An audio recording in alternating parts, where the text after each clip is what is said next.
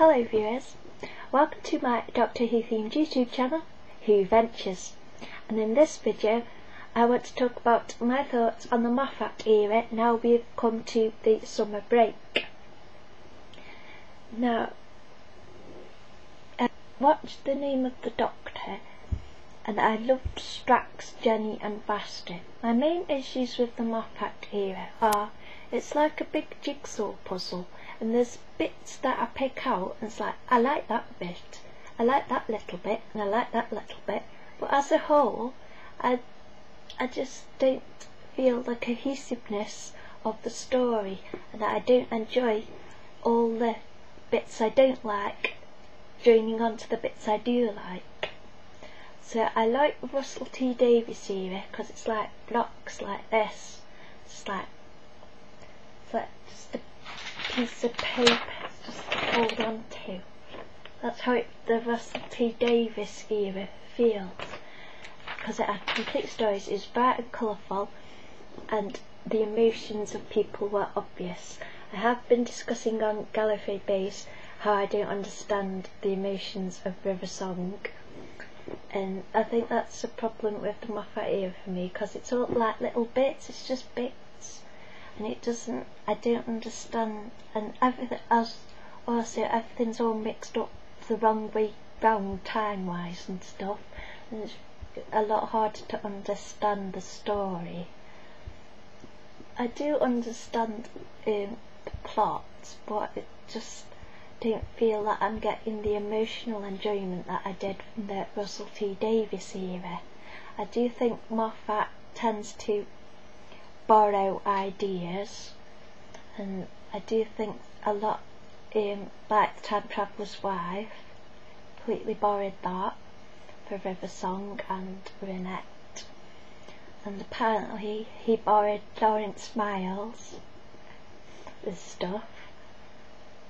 Apparently he borrows things, but he's not, I don't feel I've seen particularly original ideas, and I find that it's easier to relate to Russell T Davies Who, because the emotions are more evident. So my favourite, so I do have some favourite things with Amy and Rory. What I don't, Caitlin Blackwood, who plays little Amelia, she's brilliant, so she's a highlight of the Moffat era. And my other major highlight of the Moffat era is Straxy. I love him, he is awesome. Just love how straight talking he is, and I love Madame Basta and Jenny, and I'm glad they're okay, and I really would like a spin-off. And it could be like sort of like Ripper Street, except it's Madame Basta, Jenny and Strax. And it does, and the villains, they don't even have to be supernatural, they could just be like just people, and it'd be awesome to watch. So I'd love a spin-off with that, and make it like sort of simple stories every week, not like a big arc. That's what I don't like about Moffat's Who is, I mean, Rusty Davies, he had arcs, but they sort of blended better. Moffat's Who's just one big tangled arc, and we won't find out until Moffat actually leaves the show completely. We won't find out what's been going on with his story, which I don't really like, because it's just hard to understand. And I just don't feel there's been any chemistry on screen between Matt and Alex Kingston. I just don't feel it. I think the actress who played Miles was good, and I think I prefer a different actress really. I just don't get the character, because I don't see, because when Christopher Eccleston and Nine and Rose, it's like he gives her his key and then she dresses up and he says, "You're beautiful," and then he says, "I'm so glad you're here," and he says, "I could like get rid of this Slitheen except I'd lose you, and it's like all these little bits that build up and it's all romantic. But River Song, she just comes on the screen, she says, oh, we had mad monkey sex, oh yeah, we all know what we do behind the scenes, and that's just it, it's behind the scenes. So it's just River Song saying, oh, we did all this, oh, you know what I do to him. It's like, and it doesn't. And my main problem with River Song from the very first episode we saw her in, Miss Evangelista was getting really bullied by her colleagues, and River Song didn't do anything about it. She didn't tell them to stop bullying Miss Evangelista or anything, and she only gave her what's it after Miss Evangelista had got eaten. So I thought that was really horrible that she didn't look up somebody being bullied on her team. That's why I disliked her straight away. And also I was a bit, oh, he loves Rose kind of thing back then.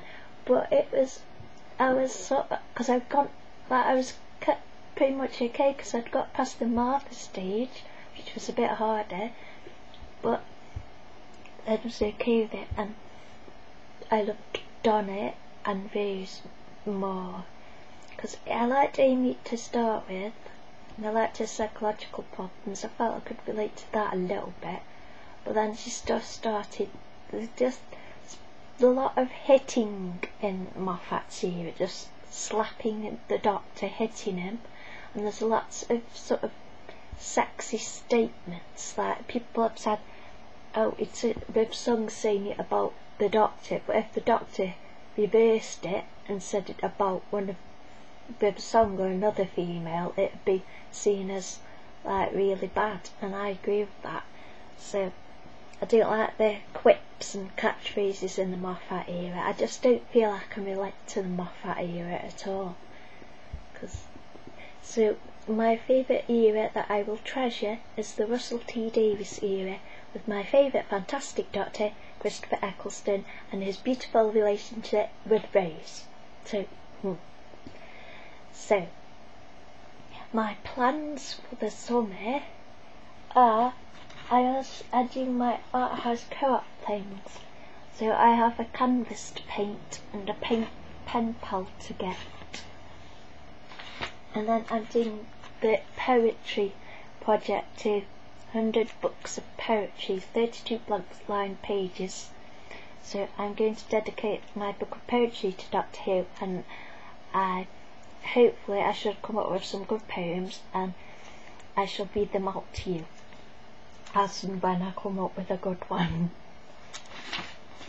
Another thing I was thinking of these past few days was I'd like to upgrade my experience of roller coasters, because my favourite roller coaster is the Green Caterpillar at Alton Towers, and that's the scariest one I've been on.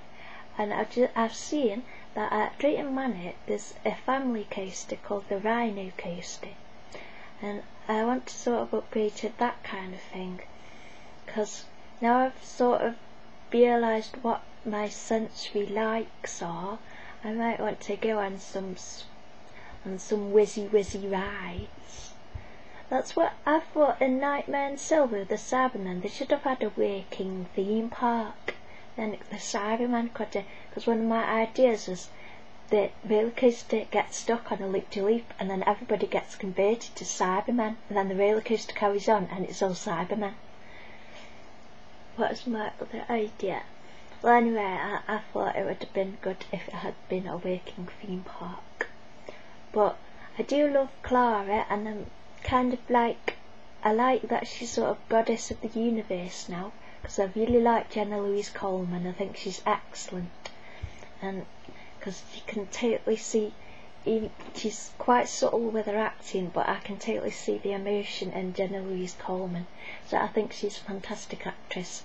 I just hope that she doesn't end up being somewhere related to River Song. I wouldn't mind if Clara turns out to be the TARDIS. That would be okay. So that is what I thought about the Moffat era. I find it easier. I guess everybody has their favourite eras in Doctor Who, and everybody has the bits they don't like in Doctor Who. Because I wasn't really around for all the arguments over the classic Who. So that's just part of being a Who fan, I guess, and I have to get used to that and stop being so emotional about it.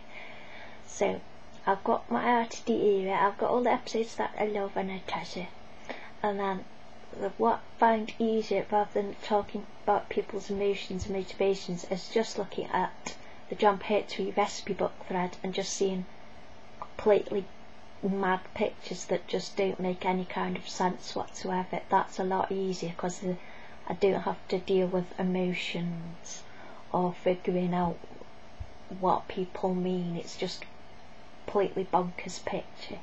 So I love surrealism, especially love surrealism in Doctor Who, and Big Brown Hands, and Man Eating Chips was eating chips, and he was brilliant, and he should so have his own series.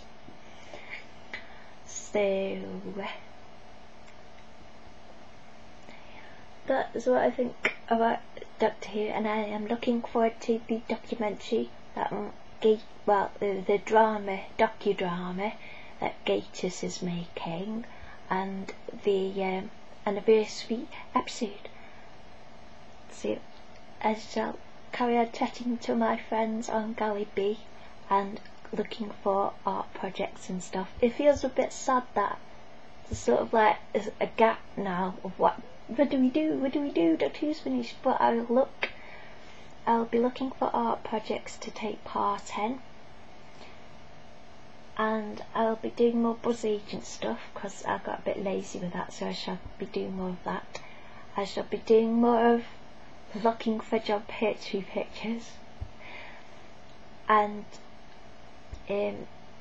my snuggle buddy is coming round for a Game of Thrones marathon, so I'll be getting back into the Game of Thrones mindset too. I'm just really waiting for the novels to be written, for the rest of them to be written. And we've got the Curiosity Cube. That's nearly opened, and I think it's like a virtual person on the inside, and the winner of the cube gets to open it, and the virtual person gets to be them. And I think we've been programming a virtual person, so that's my theory for that. So that's exciting. And I'm going to Artscape to see my Artscape buddies, so that's exciting. So I'll have to find some more exciting things to do, and go on rides and stuff, and buy more teddy bears. And major thing is understanding how to keep my house clean and tidy, because it starts off tidy and gets messy again. So I want to get the chest of drawers for my art materials, so they're all tidy. I want to get my study all pinkified so I can do jewellery in it, so that's all tidy. And then I'm pretty much free to do video requests too, so if you want me to do any video, I might get the new toys. I'm not sure yet. I don't know if I like the cardboard play sets. I was thinking maybe I'd get Ben 10 play sets maybe, but I'm not sure yet. And I might get some more B-Pal perfume, because at the moment I'm all into perfume. So I guess I shouldn't be sad that Doctor Who's finished, because there's still lots of things I can do and take part in and have fun with. So, and I love Tennant's new hair that's all flat. It's so cute. So I hope you have enjoyed my thoughts on Moffat Who and all my general ramblings, and if you do have any video ideas that you want me to do, please leave a comment down below, and thank you. Yay! Thank you for watching.